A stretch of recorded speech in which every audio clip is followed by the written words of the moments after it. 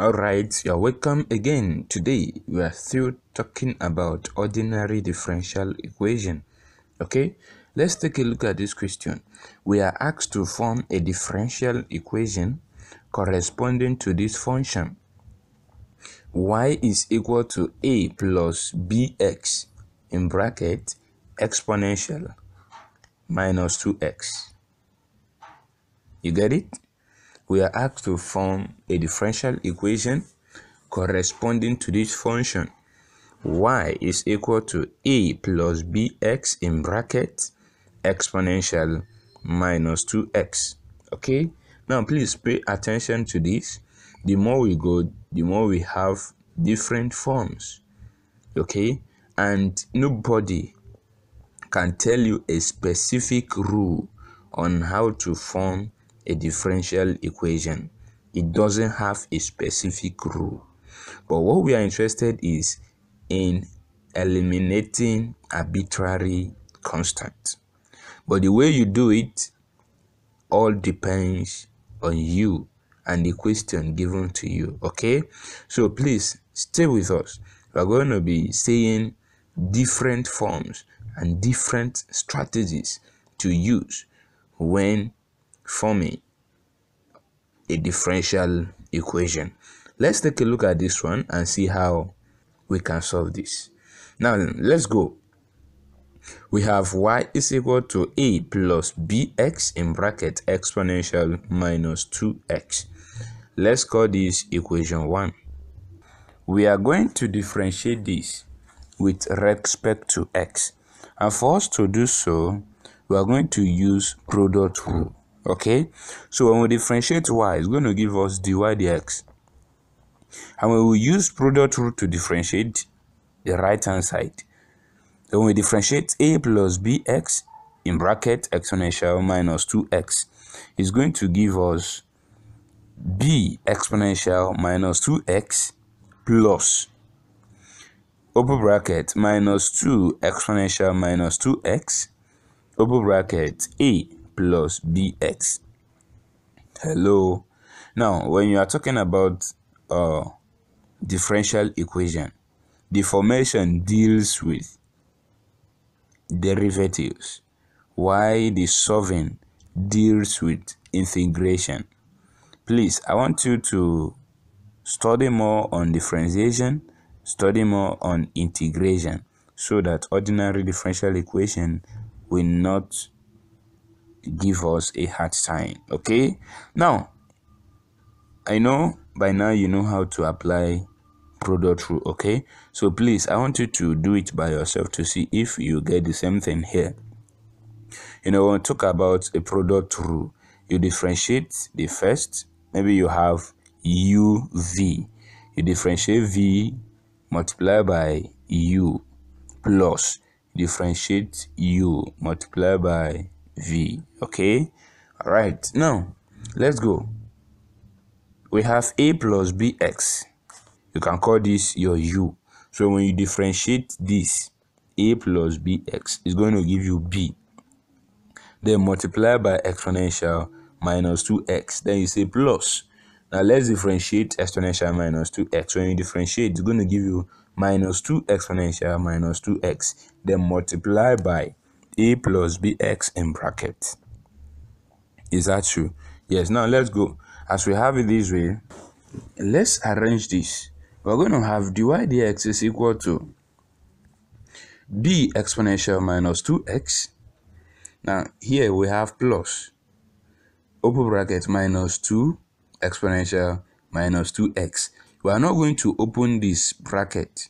That is, we are not going to use this minus 2 exponential minus 2x to multiply a plus bx in bracket. Okay, but look at the way we are going to arrange it. We are going to place minus 2 in front of the bracket and then take exponential minus 2x to the back of the bracket. So we're going to look like this. We're going to have b exponential minus 2x minus 2 open bracket a plus bx in bracket exponential minus 2. Hello. Take a look at this very well. discover that it is the same, we only arrange this properly. Okay, now we can call this equation 2. All right, good. Now this arrangement, why did we arrange it like this? We arrange it to look like the first equation, which is equation 1.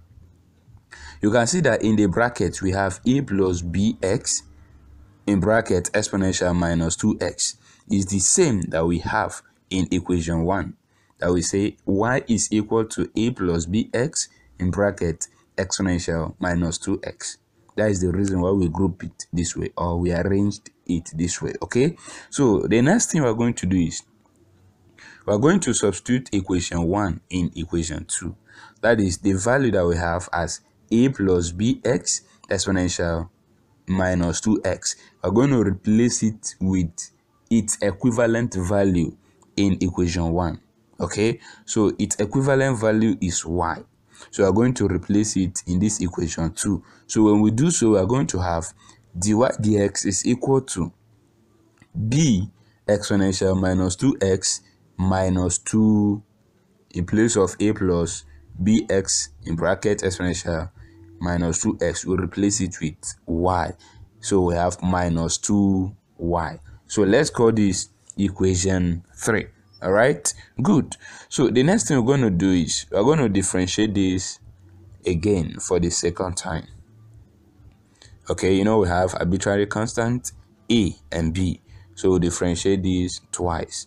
So differentiating the second time, we're going to have the squared y all over df squared is equal to, when we differentiate b exponential minus 2x, you're going to give us minus 2b exponential minus 2x. And when we differentiate minus 2y, it's going to give us minus 2 dy dx.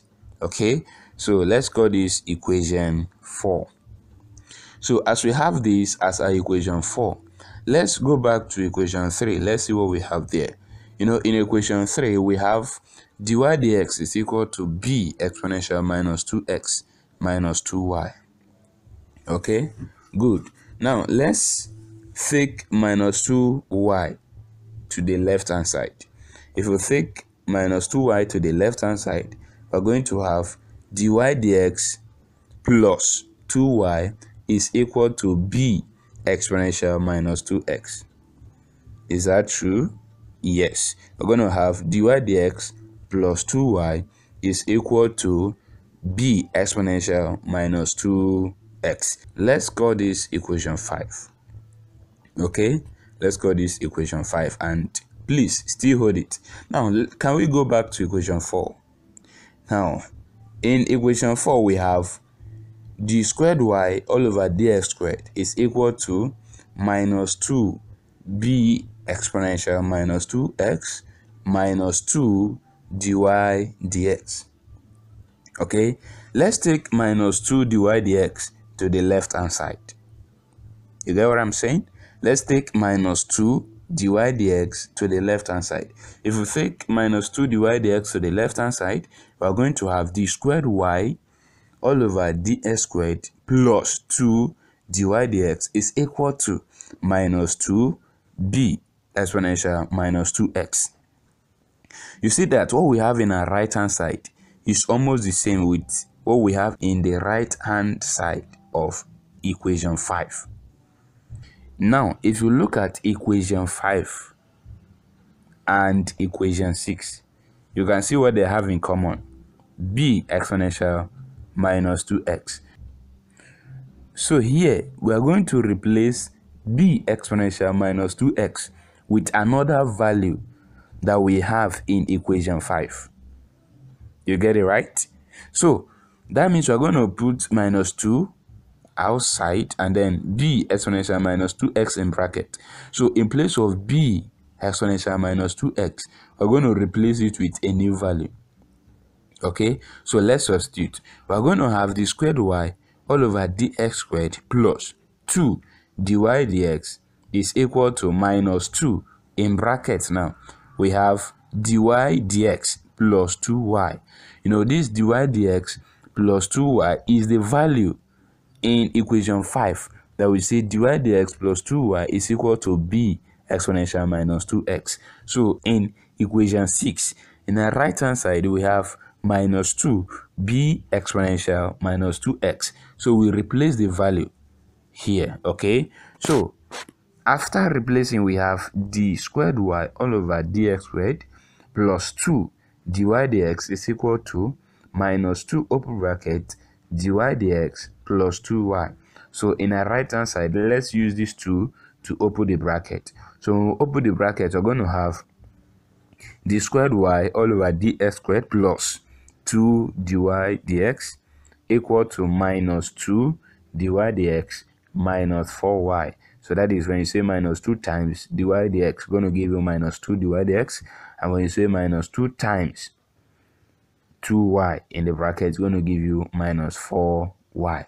Let's take all the times in the right hand side to the left hand side. Okay, so when we do so, we are going to have d squared y all over dx squared plus 2 dy dx plus 2 dy dx plus 4y. Okay, so let's rearrange this. That means we're going to combine the 2 dy dx plus 2 dy dx. It's going to give us 4 dy dx. Okay, so when we combine this, we're going to have d squared y all over dx squared plus 4 dy dx plus 4y equal to 0. All right, yes, please, I want you to watch this gradually. All right, write it and solve it by yourself. Let's see your level of understanding. Okay, good. Thank you very much for watching. Please like, share our video, subscribe if you have not, and stay blessed.